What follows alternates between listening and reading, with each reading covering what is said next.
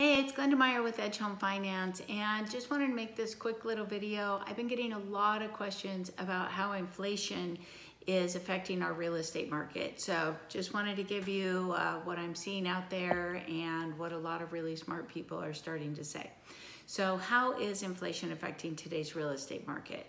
Well, prices are still increasing. I think they're going to level off a little bit, but they're going to still continue to increase.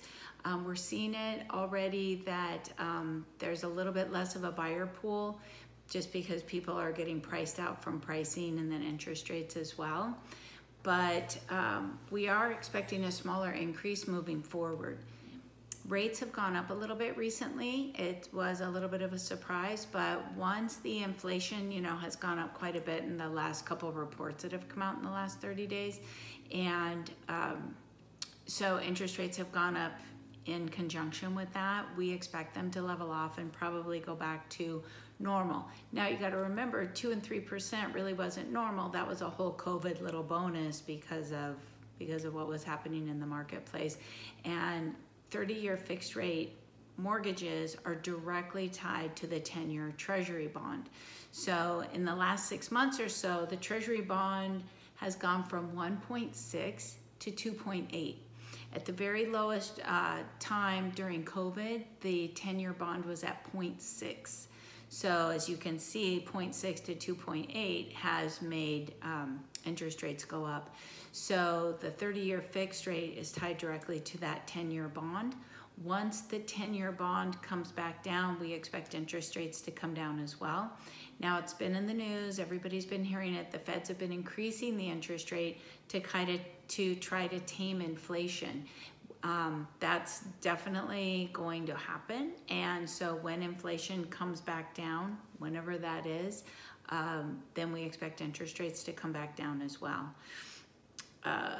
Second homes and investments, Fannie Mae increased that pricing even before interest rates went up. So we feel like that's going to take some of the buyers out of the market as well. And it's all about buyer pools, right? So that right now there's a bigger buyer pool than there is seller pools. So as interest rates go up a little bit and prices continue to increase like they have been, hopefully level off, there's going to be fewer buyers out there to compete with. So if you've got some money down and you've got good credit and you can hang in there and you still want to buy something, now is actually still a really good time to buy property. So, what is causing this? Inflation. It's causing interest rates to go up. We think this is going to be temporary. Rents are increasing as well. So rents as a percentage are increasing faster than home prices. So people are just like, well, if I'm going to spend that amount of money, I might as well buy something. We still got low down payment. As you know, I do a lot of VA, and I'm happy to say that VA offers are getting accepted. So good job for everybody out there still accepting VA offers. That's the right thing to do. And VA buyers are as good, if not better, than other buyers out there. And the other thing that's happening is there's a 20-year housing shortage. We've been talking about this for a long time, and it's true. And I think as millennials now, they're a pretty big pool of people. They have now gotten married and had children, and they're out of college and they're out of their parents' home, and they're creating households. So that's a big number of people that are also buying. Here in San Diego, I think what's happening as well is there's a lot of people moving here from the Bay Area and moving here from Silicon Valley. San Diego has also opened up a lot of high-paying tech jobs, which they're pulling people from Silicon Valley. And, compared to the Bay Area, our prices seem reasonable. Our weather is definitely better. So there's a lot of people that can now work remote and are coming down here and buying properties as well. So that's happening too. Is it still a good time to buy? I'm going to say it's always a good time to buy. And yes, it is a good time to buy. Why? Well, we think the interest rate phenomenon is going to be temporary, and it looks like once inflation's under control, the feds will stop raising the rates, and that'll make the bond market calm down, which will make 30-year fixed rates calm down. The one good thing about buying a property is you can always refinance later if and when interest rates come down. So you are able to get in now before prices get higher, and we can certainly get you into a better interest rate when interest rates do come down, which we are expecting. The other thing that's happening right now, and it's been happening for a while, is there's tight inventory. There's less sellers, there's more buyers than sellers. We feel like what may end up happening is as prices kind of start to level off, there's gonna possibly be fewer sellers because they've got good interest rates on their homes, and they may not want to get into not only a higher price, but a higher interest rate as well. And that may, in the future, that may potentially shrink the seller market. So right now is kind of a good time because you are competing with less buyers. They've either been priced out or there's people just sitting on the sidelines kind of waiting to see what happens. If prices do continue to increase, you're getting in now before they go up anymore. And we do expect interest rates to come down. So you may end up with a higher rate than you would like right now, but you know, interest rates, as you know, can come back down, and then you still got a good price on your home, competing with less buyers, but then being able to get into a lower interest rate into the future. So if you're interested in finding out how these recent events in our economy and in the real estate market, how that's affecting you, either on the buy side or the sell side, please give me a call. As you know, I am happy to talk to you at any time regarding the real estate market, mortgage market, how this can affect you personally, not just talking in general terms. We can get really specific. Happy to help you at any time. My cell phone is 619-246-5525, and look forward to hearing from you. Hey, it's Glenda Meyer with Edge Home Finance, and just wanted to make this quick little video. I've been getting a lot of questions about how inflation is affecting our real estate market. So just wanted to give you what I'm seeing out there and what a lot of really smart people are starting to say. So how is inflation affecting today's real estate market? Well, prices are still increasing. I think they're going to level off a little bit, but they're going to still continue to increase. We're seeing it already that there's a little bit less of a buyer pool just because people are getting priced out from pricing and then interest rates as well. But we are expecting a smaller increase moving forward. Rates have gone up a little bit recently. It was a little bit of a surprise, but once the inflation, has gone up quite a bit in the last couple of reports that have come out in the last 30 days. And so interest rates have gone up in conjunction with that. We expect them to level off and probably go back to normal. Now you got to remember 2 and 3% really wasn't normal. That was a whole COVID little bonus because of what was happening in the marketplace. And 30-year fixed rate mortgages are directly tied to the 10-year treasury bond. So in the last 6 months or so, the treasury bond has gone from 1.6 to 2.8. At the very lowest time during COVID, the 10-year bond was at 0.6. So as you can see, 0.6 to 2.8 has made interest rates go up. So the 30-year fixed rate is tied directly to that 10-year bond. Once the 10-year bond comes back down, we expect interest rates to come down as well. Now it's been in the news, everybody's been hearing it. The feds have been increasing the interest rate to try to tame inflation.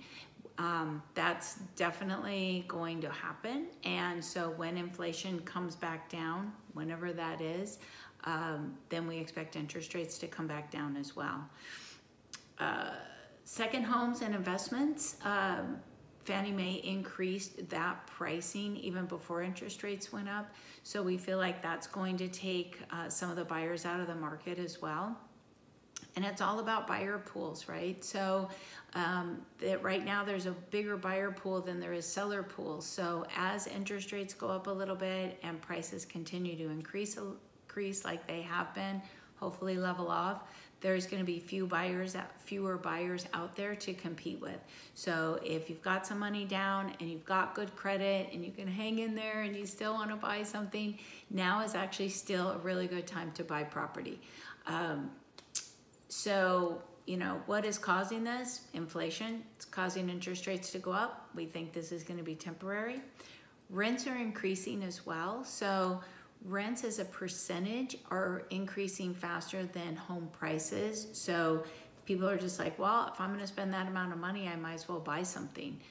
We still got low down payment. As you know, I do a lot of VA, and I'm happy to say that VA offers are getting accepted. So good job for everybody out there still accepting VA offers. That's the right thing to do. And VA buyers are as good, if not better, than other buyers out there. And the other thing that's happening is there's a 20-year housing shortage. We've been talking about this for a long time, and it's true. And I think as millennials now, they're a pretty big pool of people. They have now gotten married and had children, and they're out of college and they're out of their parents' home, and they're creating households. So that's a big number of people that are also buying. Here in San Diego, I think what's happening as well is there's a lot of people moving here from the Bay Area and moving here from Silicon Valley. San Diego has also opened up a lot of high-paying tech jobs, which they're pulling people from Silicon Valley. And, you know, compared to the Bay Area, our prices seem reasonable. Our weather is definitely better. So there's a lot of people that can now work remote and are coming down here and buying properties as well. So that's happening too. Is it still a good time to buy? I'm going to say it's always a good time to buy. And yes, it is a good time to buy. Why? Well, we think the interest rate phenomenon is going to be temporary, and it looks like once inflation's under control, the feds will stop raising the rates, and that'll make the bond market calm down, which will make 30-year fixed rates calm down. The one good thing about buying a property is you can always refinance later if and when interest rates come down. So you are able to get in now before prices get higher, and we can certainly get you into a better interest rate when interest rates do come down, which we are expecting. The other thing that's happening right now, and it's been happening for a while, is there's tight inventory. There's less sellers, there's more buyers than sellers. We feel like what may end up happening is as prices kind of start to level off, there's going to possibly be fewer sellers because they've got good interest rates on their homes, and they may not want to get into not only a higher price but a higher interest rate as well, and that may, in the future, that may potentially shrink the seller market. So right now is kind of a good time because you are competing with less buyers. They've either been priced out or there's people just sitting on the sidelines kind of waiting to see what happens. If prices do continue to increase, you're getting in now before they go up anymore. And we do expect interest rates to come down. So you may end up with a higher rate than you would like right now, but you know, interest rates, as you know, can come back down, and then you still got a good price on your home, competing with less buyers, but then being able to get into a lower interest rate into the future. So if you're interested in finding out how these recent events in our economy and in the real estate market, how that's affecting you, either on the buy side or the sell side, please give me a call. As you know, I am happy to talk to you at any time regarding the real estate market, mortgage market, how this can affect you personally, not just talking in general terms. We can get really specific.